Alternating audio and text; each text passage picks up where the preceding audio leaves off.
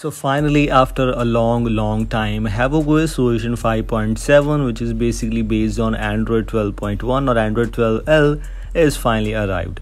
In official stage, yes, this is what I'm using right now with Poco F3, Mi 11X, Redmi K40, and there are many other devices which are supported with this build. Although this build is in archive build, so yes, it looks like not much has been added in this version, although I got some issues while downloading too. But yes, if you still want to give it a try as it is a first look, you can. But yes, we may wait for some other time for get stability about this custom ROM. This is Havoc OS, one of the most popular custom ROMs out there. Android 11 was just great, but yes, Android 12, right now Android 13 is on the way, and yes, now Android 12 or 12.1 based custom ROMs by Havoc OS. Something kind of weird, but yes, it is what it is. So moving on to the default things, let me talk about some few things which are by default included with this first update. We don't have the skull shady or basically shady launcher, which is one of the main highlights in Havoc OS. It's not there. All the pixel kind of things, pixel feel is already there, but we don't have the Havoc OS customization hub, so we'll not be able to customize it.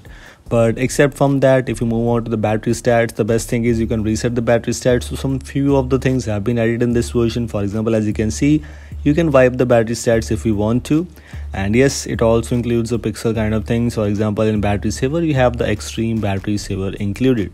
So this is at least something good. They have some few of the things at least added. It was about the battery stats. This is what you have by default included in this version. But yes, if you move on to the display options, you're able to see blur windows option is there. You have the option of fonts customizations, and you have per app refresh rate if your device has the refresh rate option available. But other than else, no customizations available here and there for you too. This is, yes, as I just mentioned, the first initial build. So yes, in the upcoming updates we might see some new features, some new additions, but right now it's not there. You have the face lock, you have the fingerprint lock, you also have the app lock. So yes, the thing is, some things are already included, some things have been added. So this is one of the plus point about this Havoc OS latest version, as it's 5.7. How you can download this, I will write a thing or write a note which they told you that you need to move on to your device specific download page, click on archive builds, and then you'll be able to download that. And I will recommend you to use Mozilla Firefox to download. Make sure to use Mozilla Firefox because other download browsers, I got some issues there. Moving on to the gestures option, if you're able to see, swipe to screenshot, playback controls, system navigation, as expectedly all these things are also there. The pixel features, for example, quick tap and quickly open camera, etc., everything is there too. System navigation also has these options where you can customize the gesture settings, etc., and you can also hide the navigation bar pill, gesture pill basically. And yes, you can use these things if you want to. So this was about the first initial build. As expectedly, we have the light quick settings background.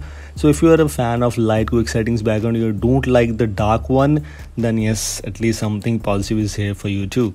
Other than else, things are basically same, and these were things I just want to let you know. This was about the first initial build, first look of Havoc OS version Android 12.1 base. If you like this video, don't forget to like and share this. I will see you in the next video. Link is already there in the description. Thanks for watching. Goodbye.